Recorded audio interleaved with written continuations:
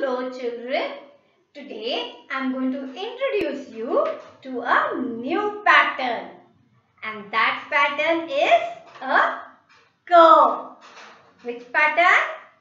Curve. What does curve mean? Curve means something that bends. Curve means something that bends. Okay, it is not straight. Now I will teach you how to make this pattern. So watch carefully. First, we will take our crayon and place it on our paper. Then we go backward. Backward.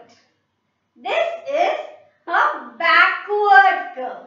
See, I am keeping the crayon and then I am going backward. This is backward curve. And now forward curve. Something that is going in the front. Forward curve. See, my your crayon will be here. And now it's going forward and coming back. Forward curve. See again. Forward curve. So children, there are two types of curves. For some letters, we will use forward curve, and for some letters, we will use the backward curve. So let me show it to you once again. And then you can practice these curves.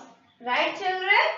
So, a backward curve. This is backward curve. And this is forward curve. This is forward curve. Alright, children? Now, keep practicing till you can write it very well.